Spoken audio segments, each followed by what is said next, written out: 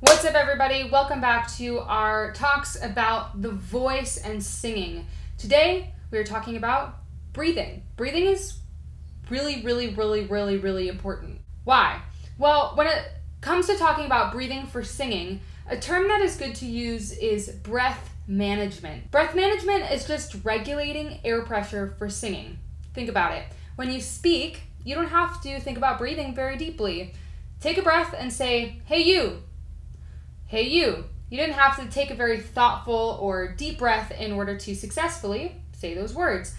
But when we sing, we have to make sound for longer periods of time. That means we have to think about how we use our air a little bit more deeply.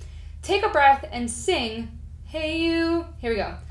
Hey you. Okay, well, you might have noticed that your breath had to be a little bit deeper, took a little bit longer. Well, we call this breath management.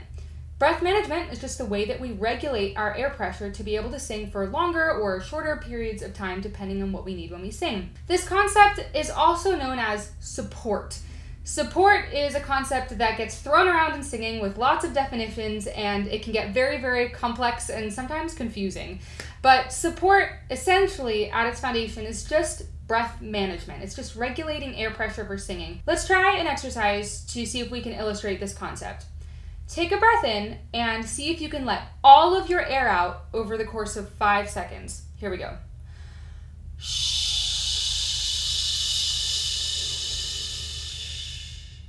Now, take a breath in and see if you can let it out over a period of 20 seconds. Here we go.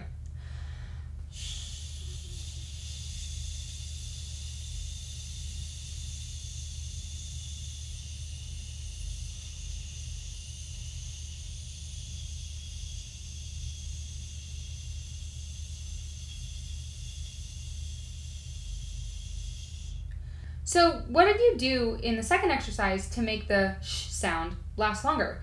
Basically, you just let out the air more slowly so that it lasted for a longer period of time. In fact, you actually involved different muscles in your body to make this happen. You probably used the muscles of the abdomen, the intercostal muscles, which are the muscles in between the ribs, and also the vocal folds themselves, to release the air from the lungs at a different rate than the exercise before. That is, you held back some of the air so that it lasted for a longer period of time. While you weren't necessarily thinking about your muscles doing this, you may have noticed a little bit of buildup of air, maybe even a little bit of pressure in your body around the lungs, where you felt like the lungs were kind of trying to stay expanded and you were holding back some of that energy. So when we sing, just like when you did that exercise, we're just exhaling. The only difference is that we're adding some pitch. Singing is essentially just a controlled exhalation with pitched sound. Now, there's another muscle that's sort of given this royal, mythological, celebrity treatment when it comes to singing. That is Her Majesty, the diaphragm. The diaphragm gets all sorts of attention, and you may have even heard something like, breathe into your diaphragm when you sing, flex your diaphragm, hold your diaphragm, squeeze your diaphragm, lower your diaphragm, sing from your diaphragm. Let's put all of these myths to rest and let's look at the actual role of the diaphragm in more detail. When you break it down, there are basically 3 phases of breath management. The first phase, as you might guess, is inhalation. The diaphragm is this upside-down, bowl-shaped muscle right at the base of the lungs, and it sits around the base of where your ribs are. So if you feel around for your ribs, your diaphragm sort of sits like an upside-down bowl right here. But why is the diaphragm important? Well, when you breathe into your lungs, your diaphragm lowers like this, and it actually flattens out. And then when we exhale,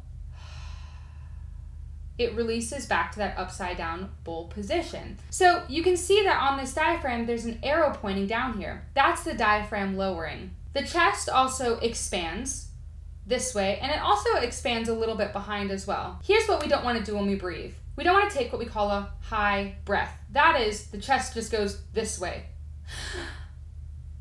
That's very different from what we'll sometimes call a low breath, which involves the lowering of the diaphragm. Now that you have that image, you can understand why people talk about the diaphragm, because we want to make room for the lungs to expand, and that means the diaphragm has to lower.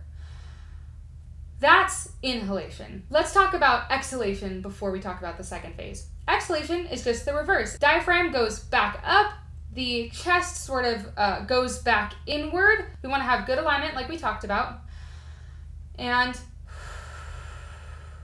we certainly don't want the chest to collapse like this. In between inhalation and exhalation is a really short phase called suspension. Essentially, this is just the phase between when we inhale and when we sing. But it's this concept of setting up the breath. It's where the lungs and everything stays super open and we prepare to sing. So here are some do's that you want to think about when you're breathing. Do take a relaxed, low breath, okay? We don't want a tense breath. That's a very tense, high breath. A low breath will usually be relatively quiet, okay? That's because the muscles of the throat are relaxed. We also want to allow the air to escape evenly. A good way to do this is to actually sing through a straw in a cup of water.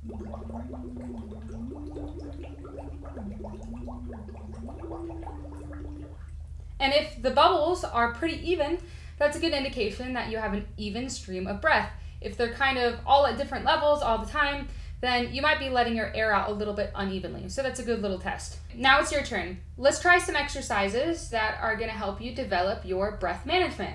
We're gonna breathe in for 4 counts. Suspend, that is just hold open in that position for 4 counts. We're gonna breathe out for 8 on a sh sound. Here we go.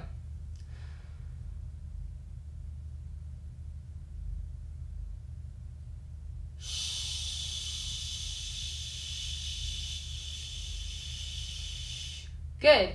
How did you do with keeping the whole body open and engaged?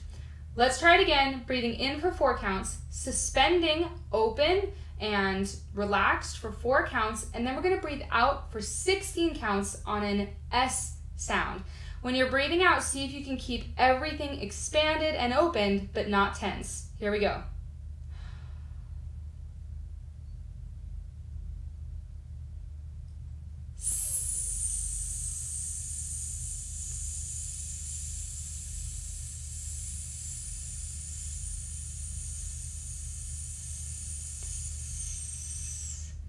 Good.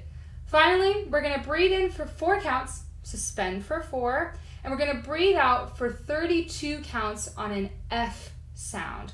Remember, when you breathe in, we don't want a high breath, we don't want a noisy breath, we want a relaxed, open, quiet breath that fills this whole area and allows the diaphragm to lower. Here we go.